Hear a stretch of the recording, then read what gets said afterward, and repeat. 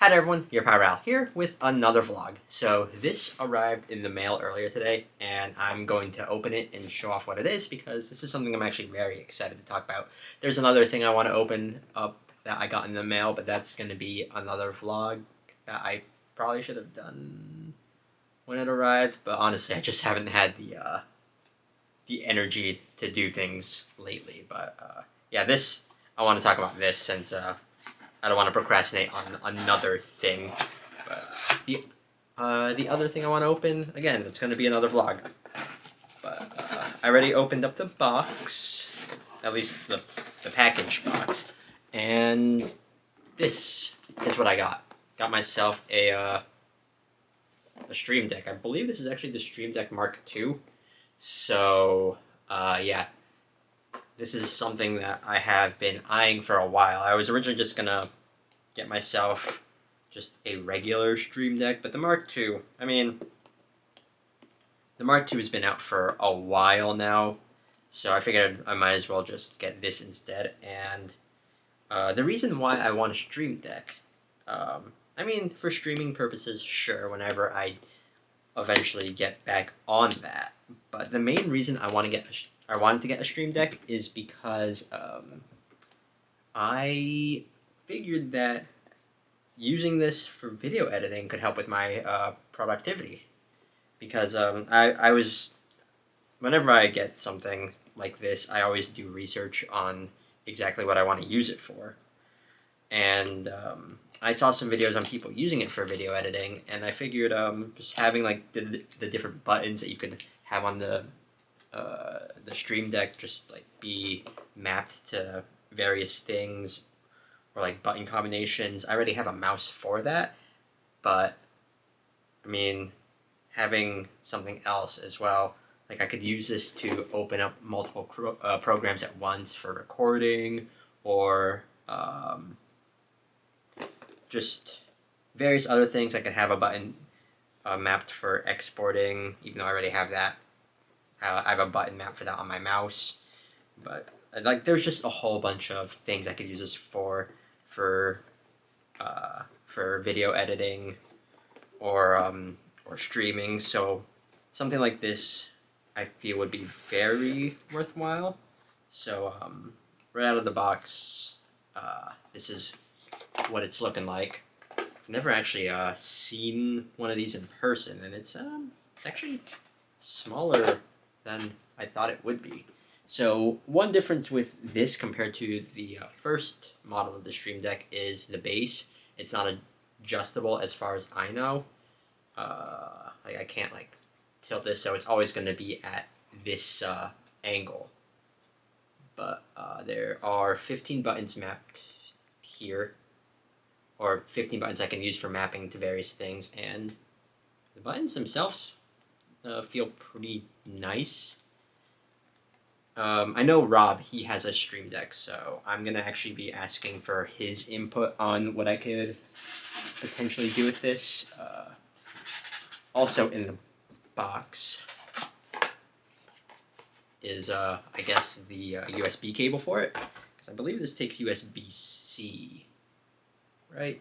Where's the USB thing? I think it's like back here, but yeah, let's get a closer look at that. So yep, that's the Stream Deck. And then of course various things like, I guess, a manual for the Stream Deck. And then I guess this is just warnings and whatever. Things that typically come with a lot of electronics that you order. And then here is the USB cable. It is USB-C, so that's neat. And I'm just gonna quickly gloss over this just to see. Let's see. Download and install the Stream Deck app. I'll have to do that. Connect it to a USB port. Do not use a USB hub. Okay. launch the app to customize the Stream Deck. Yeah, I'm going to be doing a lot of messing around with this in these upcoming days, just because it is a little bit late at night. Not late, it's 9:30. So yeah, over these upcoming days, I'm gonna set up the Stream Deck exactly how I want it. Let's see, configure actions and personalized keys with custom icons. For best results, use 72 by 72 JPEG or PNG files. So yep, drag and drop create folder onto a key. Okay, I'm actually curious to see like how intuitive the program is for the Stream Deck and like how easy it is to use. Right keys to copy.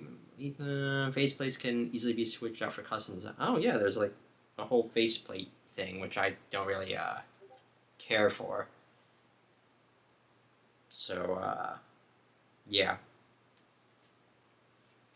that's it. So I just need to, I mean, it doesn't look like there's going to be too much of a problem with wherever I put this. Let me just untangle the cord.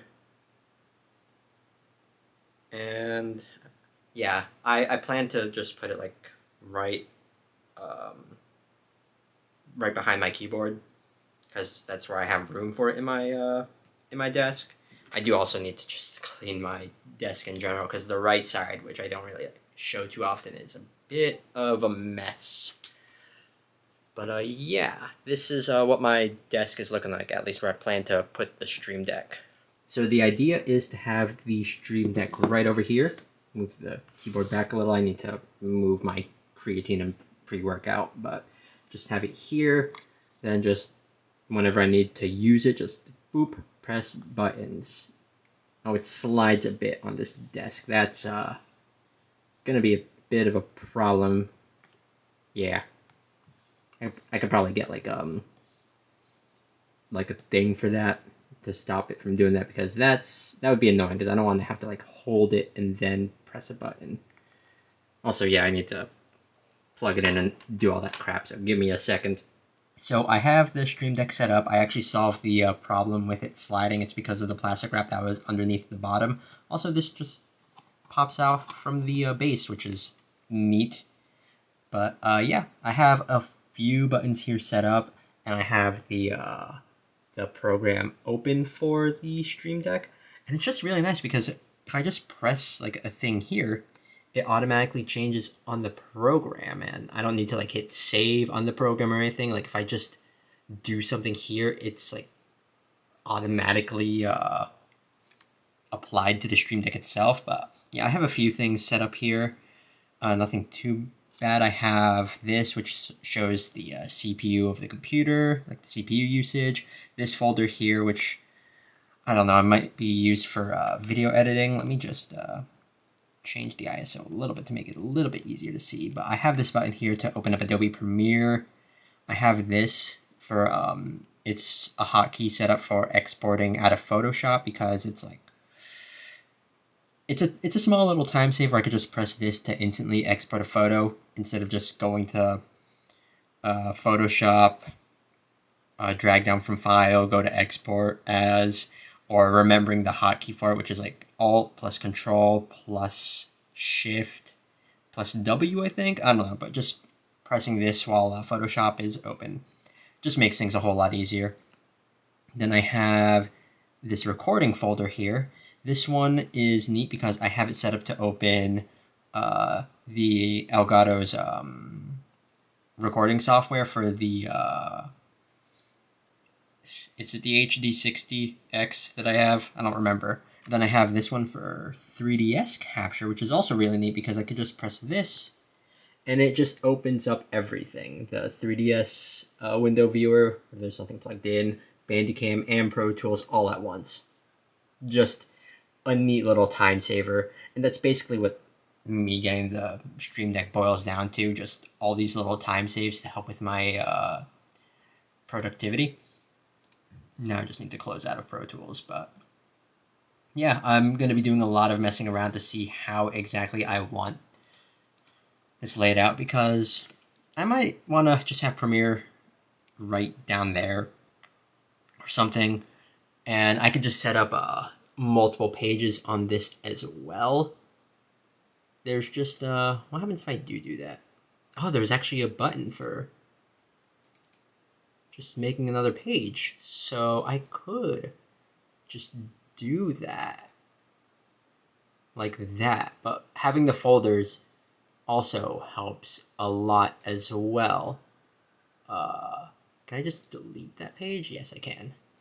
So I'm just going to be doing a lot of messing around, especially with some OBS settings for streaming, because this could also be an incentive for me to just stream some more as well. Just because having more control just at the press of a button like this, just really handy.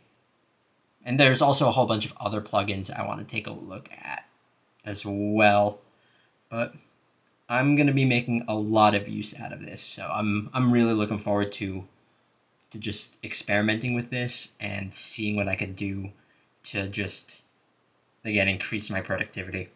Anyways, that's gonna be it, I guess. So if any of you have a Stream Deck, let me know how you use it, and if there's any like tips or tricks you could give me. I'm gonna also just be watching some other videos as well, just to give me more of an idea of what I could do and how I can lay things out, because one thing I do like is organizing things like this.